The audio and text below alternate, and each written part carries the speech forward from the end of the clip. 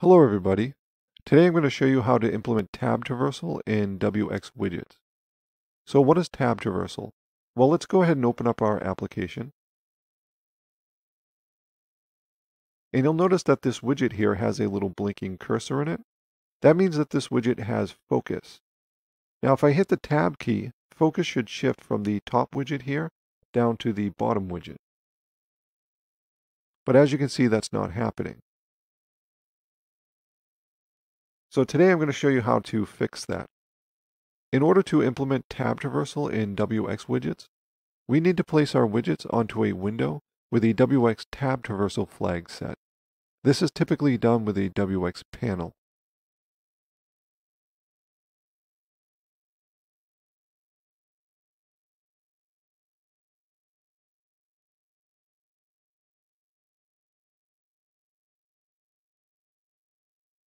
Now if we go to the definition of the panel,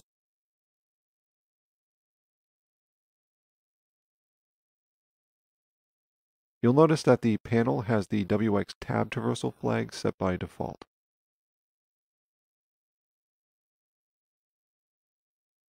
We'll need to place the panel inside of the main sizer.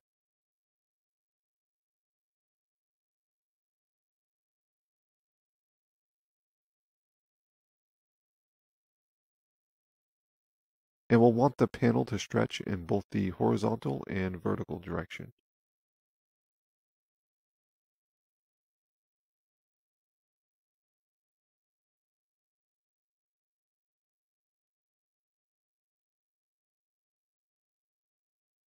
We'll need to add a sizer to the panel, so we can go ahead and copy the main sizer.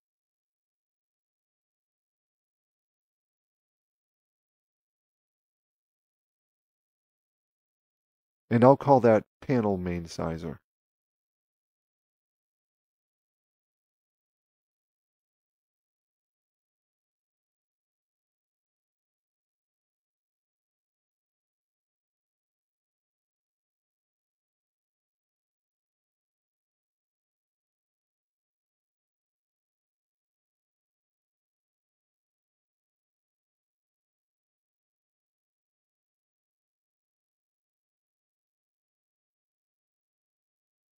Our widgets need to be children of the panel instead of the wx frame.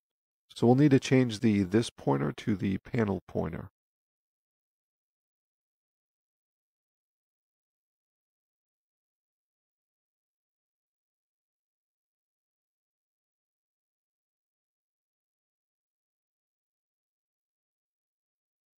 And instead of using main sizer, we'll want to use panel main sizer.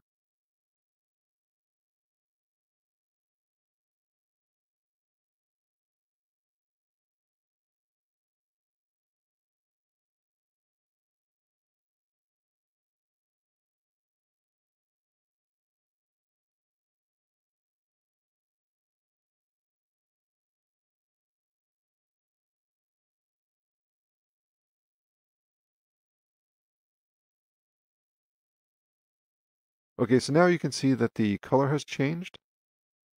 That's because the default color of the panel is different from the default color of the wx frame.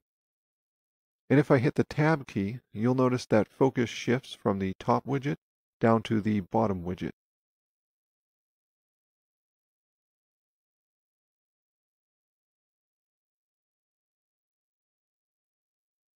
The only other thing you need to know about tab traversal is how to change the tab order. In order to do that, we'll need a couple more widgets. So I'm going to create a couple of buttons.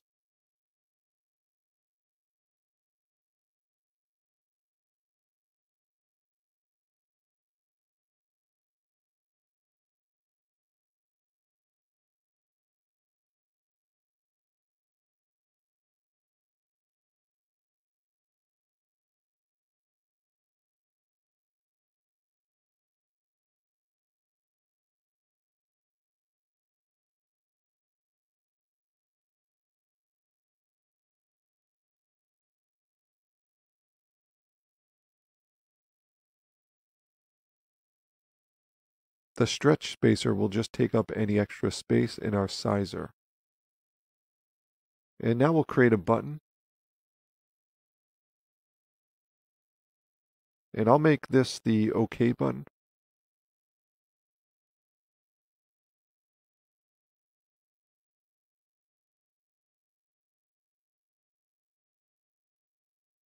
And the parent should be our panel. And we'll use the ID wxID OK.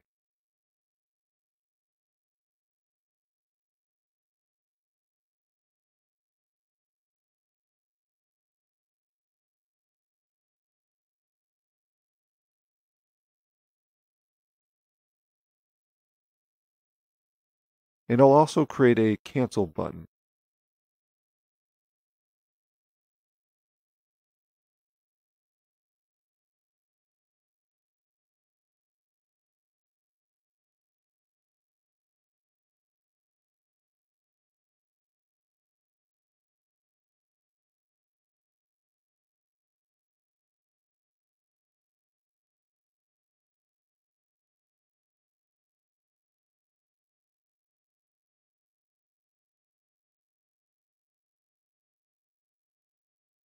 And we just need to add the button sizer to the panel main sizer.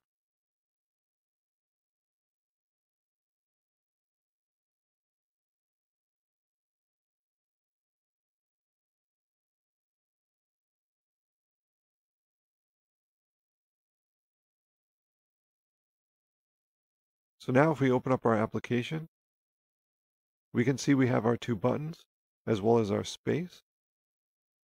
And if we hit the tab key, we can see the tab order.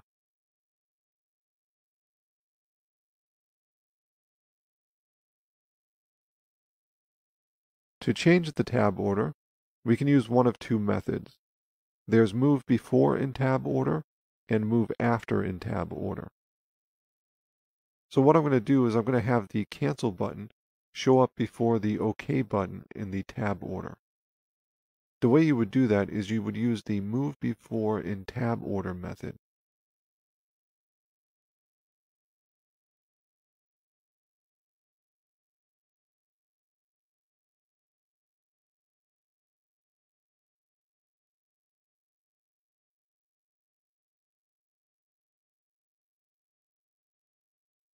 So here we're saying the cancel button should be before the OK button in the tab order.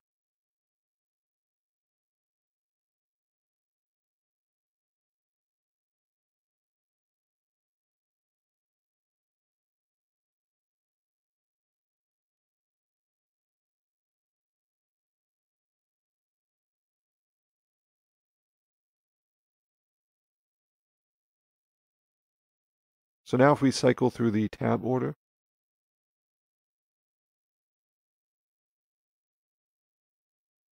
you can see that the cancel button appears before the OK button in the tab order.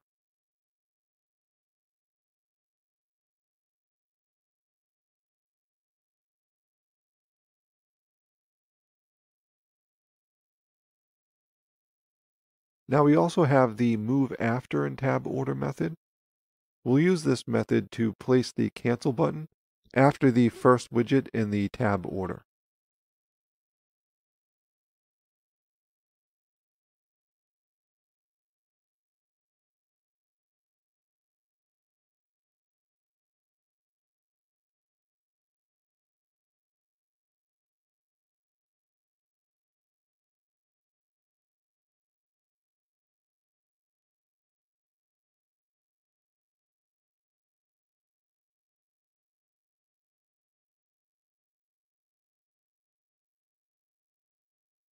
And now if we cycle through this,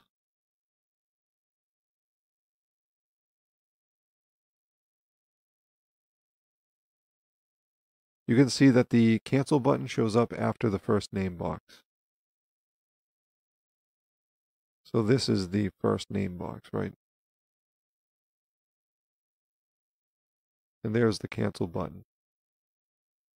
All right. So that's it for today. Thank you for watching, and I'll see you in the next one.